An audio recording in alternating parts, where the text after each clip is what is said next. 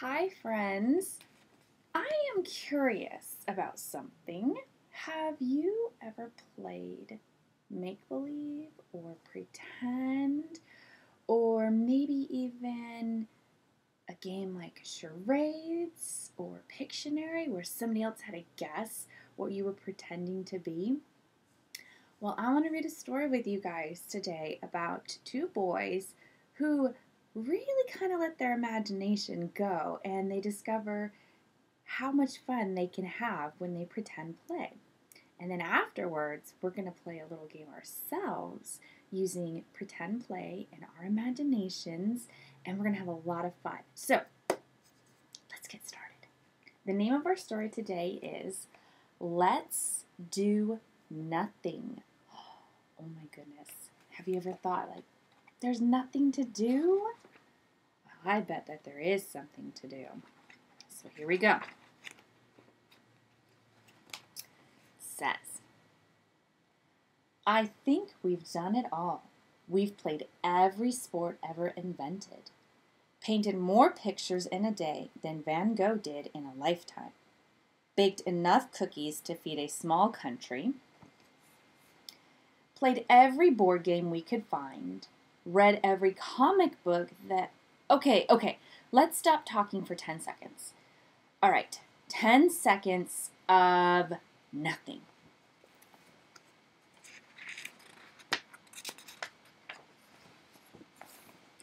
That's it. Let's do nothing. There they are. See, they're doing nothing. They are statues. They are statues doing nothing. But look what happens to these statues. Oh my goodness. The pigeons come and land on them and get them covered up. He says, Frankie, what are you doing? And Frankie he says he's shooing pigeons. He was pretending to be a statue, and then all these pigeons were landing on him. So then he had to shoo the pigeons away. Shooing pigeons is not doing nothing. Let's try it again, okay? Let's imagine we're in a quiet grove in the middle of an old forest. We'll be two giant redwood trees. You can do that. I can do that. So let's pretend with them.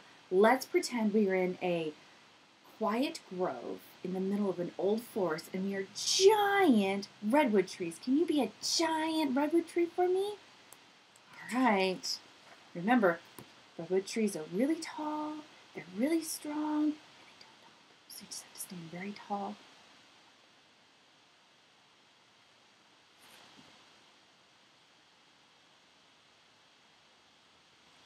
You guys make amazing redwood trees. Oh no, but look what's going to happen. Here comes this little dog. He sees him and he starts sniffing. Oh no, what do you think's going to happen? Oh no. Oh my goodness.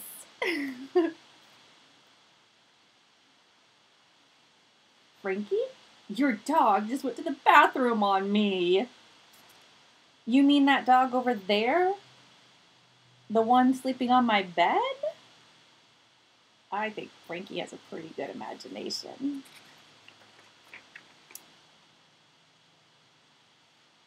You know the Empire State Building in New York? You are it. Tall, heavy, you've been sitting still for years and years. No silly pigeon or puny dog could rattle the likes of you. Oh, majestic one, can you do it, sir? Yeah! Can you guys be the Empire State Building with Frankie?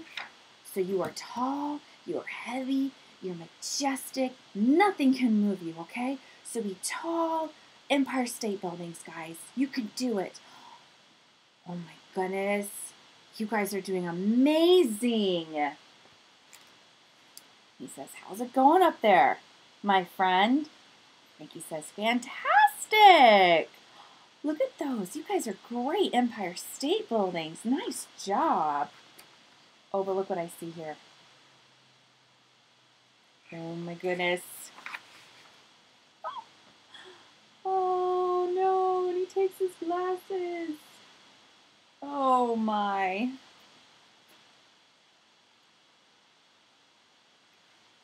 Help!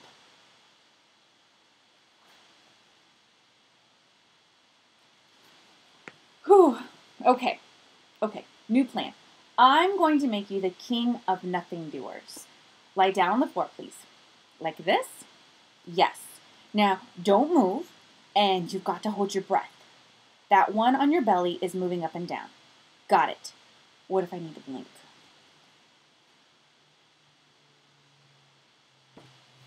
Can't blink, my friend.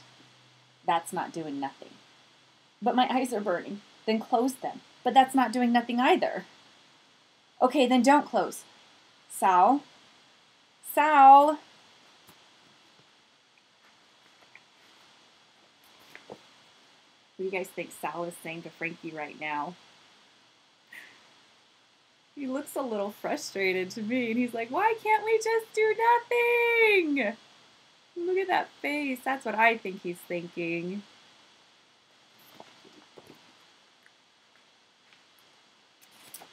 That's it.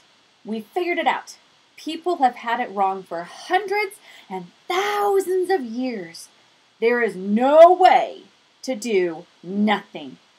You, me, your eyes, we can never do nothing. This is big, really big. You know what we have to do now, don't you? Yep. Let's do something. And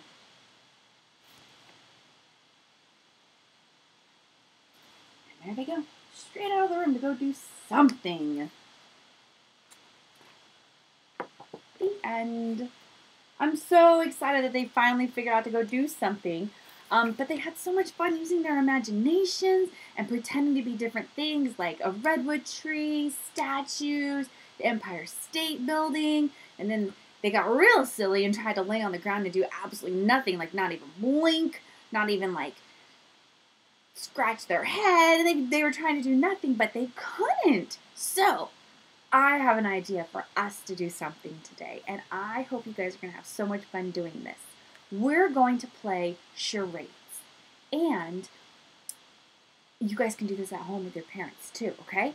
So you can either do it with charades, or you could also do it as a Pictionary game. So I'm going to do it both ways a couple of times so that we can play this together, okay? First, we're going to start with charades. So in this bucket, I have a whole bunch of different words that I'm going to try to act out, and you guys have to guess what I am, okay? And then in this little bag, I have different color pieces of paper. And what we're going to do with those colors of paper is each one stands for a different thing you have to do. So you either have to, after you guess my word, you either have to tell me an opposite for that word. If you can think of one, some words don't have opposites, and that's okay. Or you have to think of a word that means the same thing, and some words might not have one of those, and that's okay too. You might have to use it in a sentence, or you're going to have to tell me all the sounds around that word, and we're going to have to chop it out together, okay? So, are you ready? Okay, first thing I'm going to do is I'm going to pick a color, because I got to see what we have to do with the word after you guess it, okay? Let's see. And I'm mixing it up. I'm going to close my eyes. You know, no shenanigans, right? And let's see, what is the color? It is pink. All right. Pink color means that we have to chop out the sounds after you figure out what my word is. All right? So, here we go. I'm going to pick from my bucket. I'm not peeking again. No shenanigans. I hear you. I hear you. No shenanigans. Can't let you see the word. Oh my gosh, this is a good one. It's one of my favorites. I hope you guys like this one. Okay, you ready? Okay.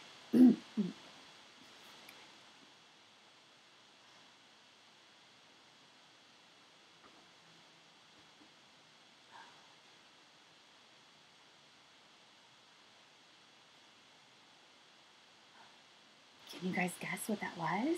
Can you guess what I was pretending to do? What do you think? What do you think? Let me hear your guesses. What do you think?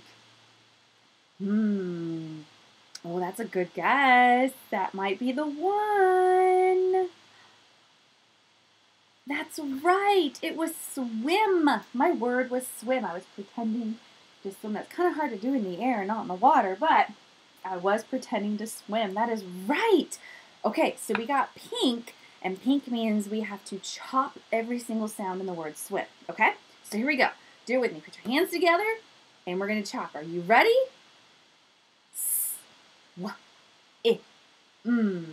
Swim. Nice job. Okay, I want you guys to say the sounds while I chop it this time, okay? So here we go. And then put it back together. Well done. You guys are good at that. Okay, let's do another one. Okay, picking the colors so we can figure out what we have to do. Picking the colors so we can figure out what we have to do. All right, it is yellow. And for yellow, we are going to use it in a sentence. All right, here we go. Let's pick a word. Pick a word. Pick a word. Okay, I got one. Oh, okay, that's another good one. That is another good one. Okay, here we go. You ready? What do you think?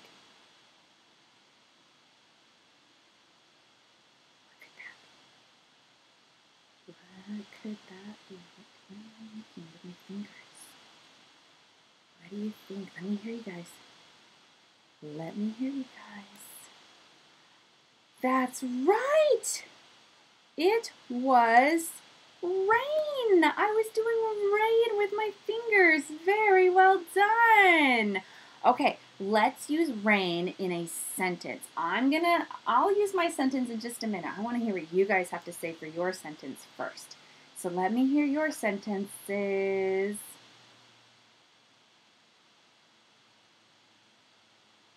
Oh, those are some good sentences. Very well done. They had good detail, and I totally knew that you know what the word rain means.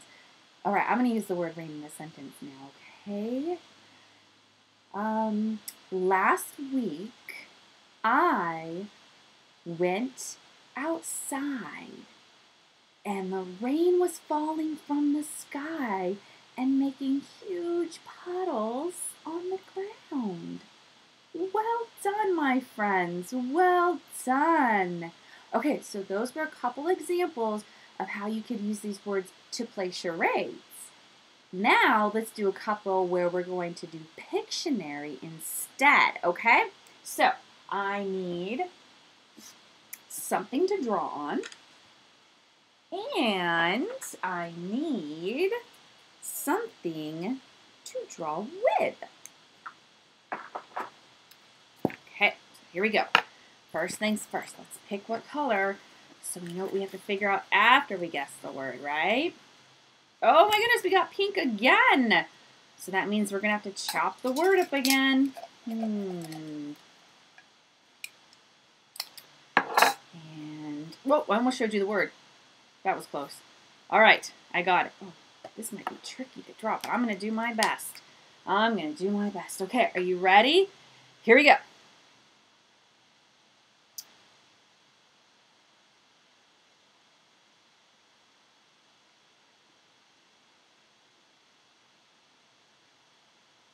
Oh, I don't know. Can you tell what I'm trying to show you there? Can you tell? Or maybe, I draw this and then that. Oh, this is a little tricky. Can you tell? Maybe if I give you a clue. What do you think? This is a door. What do you think the door is doing? Oh, you guys are so good at this. Yes, it is open. The word is open. Well done, friends. Whew, my goodness, I was a little nervous there that maybe I wasn't going to be able to draw it so you could guess it, but you guys did awesome. Okay, so we got pink, which means we have to chop the word up, right? So we're going to chop up open. Here we go. Hands together and O-P-E-N. Put it back. Open. Okay, now I'm not going to say the sounds. You're going to say the sounds, but we're going to chop it together. Are you ready?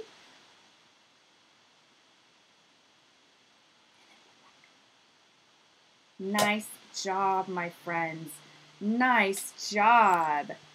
Okay, so let's see. We're going to do this a couple more times. I'm super excited. You guys are doing amazing. Okay, so here we go.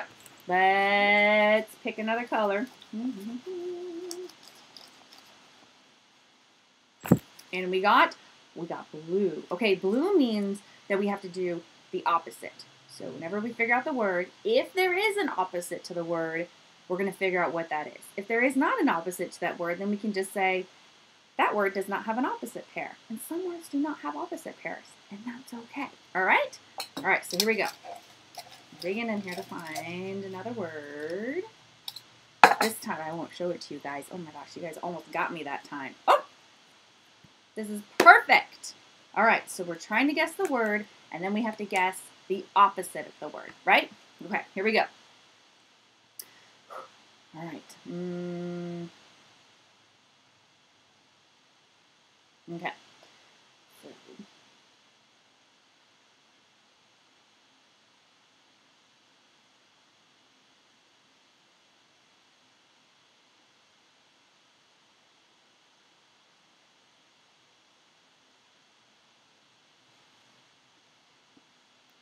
Can you figure it out? Oh my goodness. What do we have going on here? What do you think? I think this looks the correct way to you guys.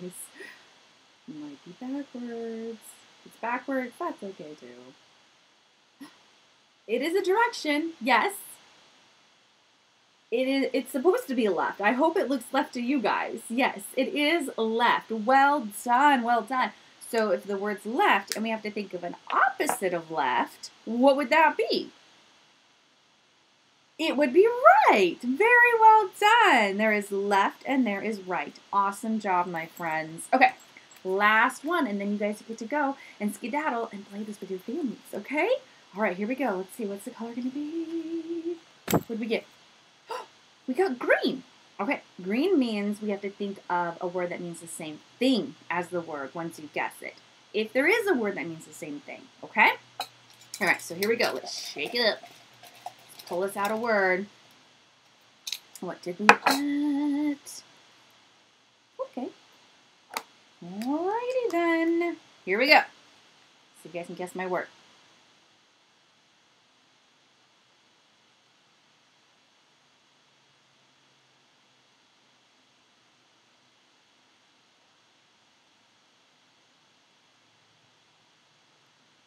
What do you think? I know, my drawings are hilarious. What do you guys think? What is this person doing with whatever this is? What do you think? Oh, it is drink. Well done. It is drink. Amazing. You guys are good at this game. It is drink. Now, do you think that there's a word that means the same thing as drink?